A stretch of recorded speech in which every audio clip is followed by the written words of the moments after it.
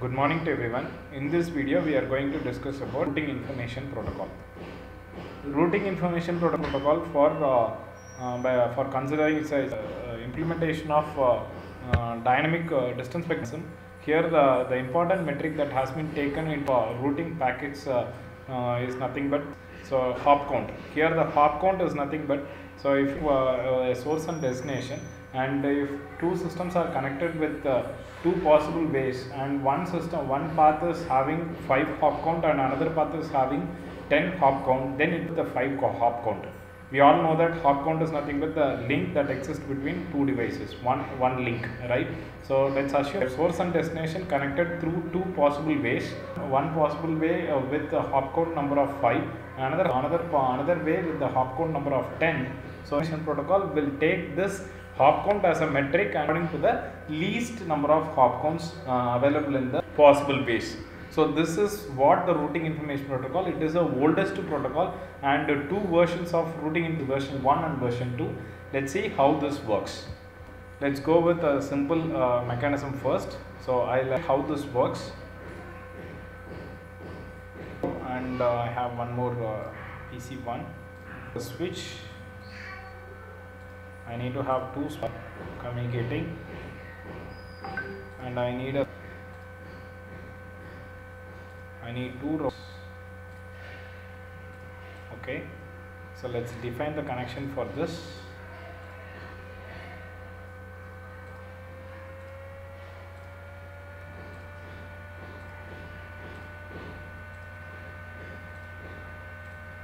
Okay, so let's allot the IP. Let's draw a circle. This is a network,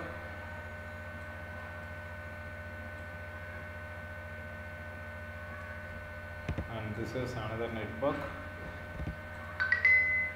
The 192.168.0.0 network, and this is 172.168.0.0, and we will have one more network here. First issue the IP address for this 168.1, and the gateway will be 170.2. For this PC is 192.168.0, and let's define another net, nothing but internet. So 10.0.0.0, and this interface will have 10.0.0.1, and this interface will have 10.0.0.2. So this is the IP for these two interfaces. Okay, let's define the each of the PC. This is 2.168.0.1. Default gateway is 172.168.0.2, and define this. Let's check for the interface name.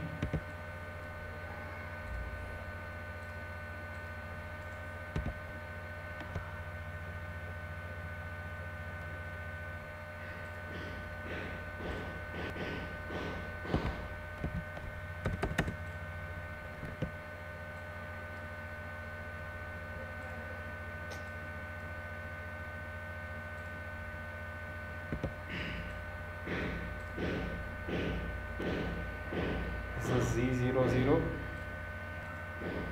Z00 has to be defined with 2.168.0.2.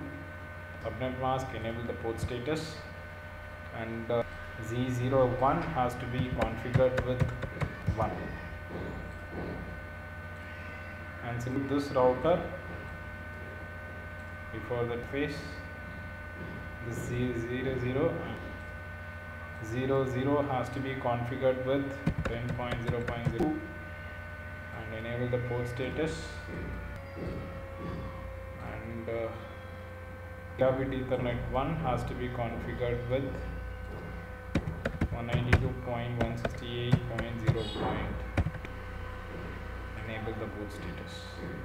PC 192.168.0.1. So please be careful in address, and kindly use the label for showing the IP for each PC, so that there will not be any confusion on the addresses. 0.2.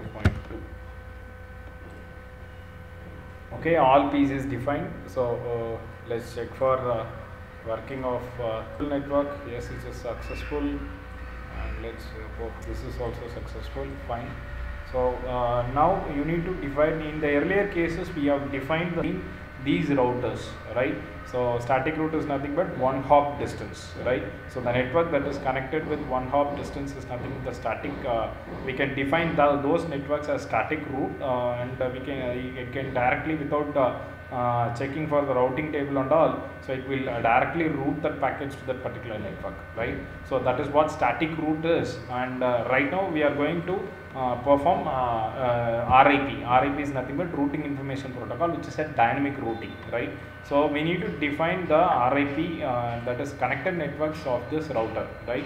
So RIP, that is you go to your router, and you need to check for, going to go to the configuration mode, and in the configuration mode you can able to see that RIP. RIP is nothing RIP table.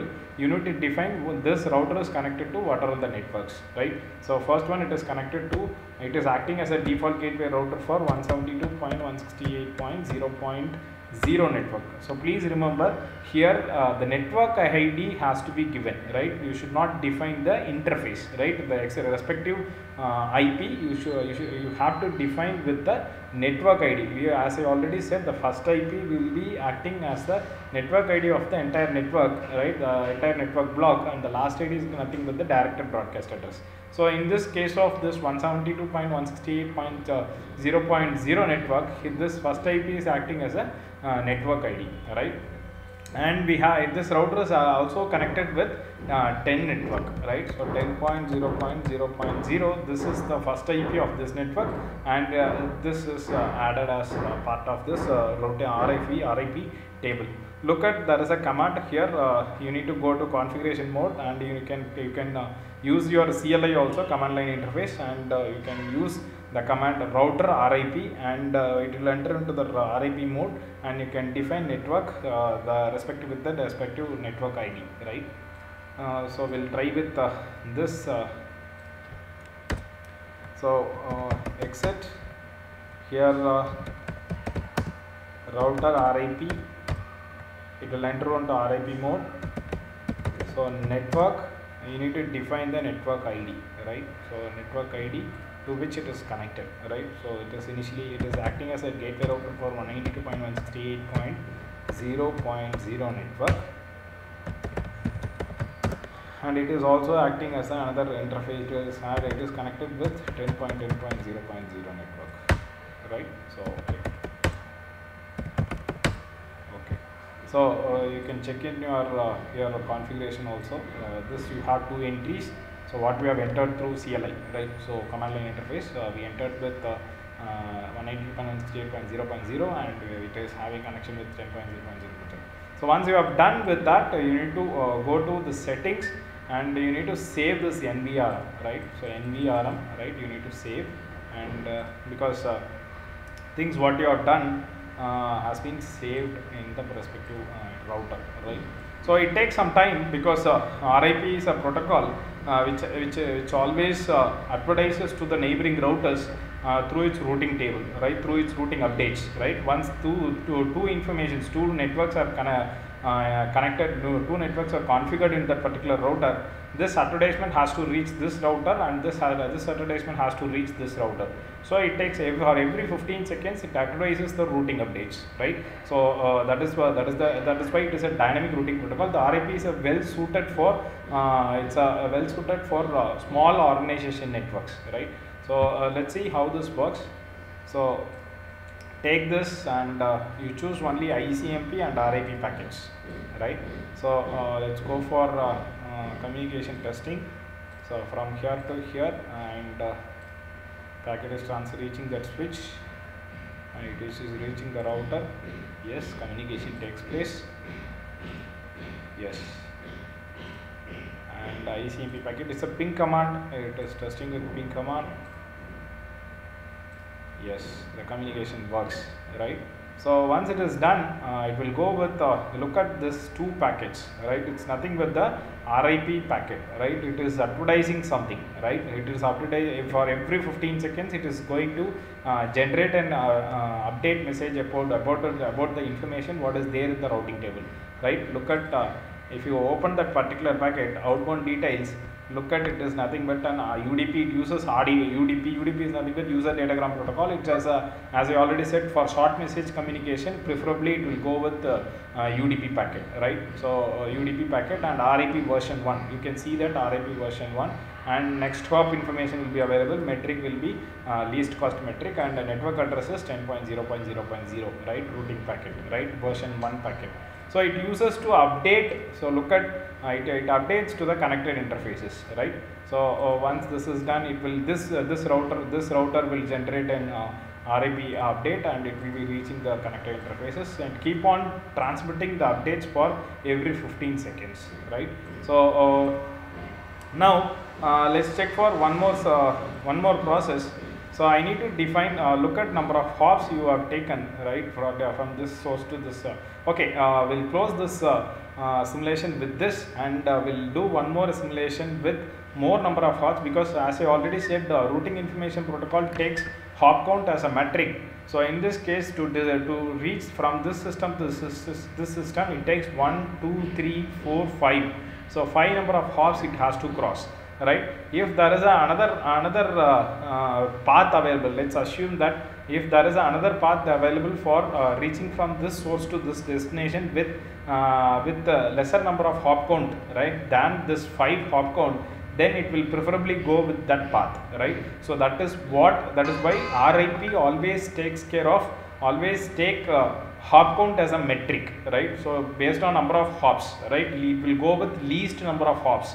That is why its algorithm works according to that, right? It takes least number of hops as the path and preferable path, and it will go with that path to reach the destination as soon as possible, right? So this is how this RIP works, and we'll go with another video with a new concept. Thank you.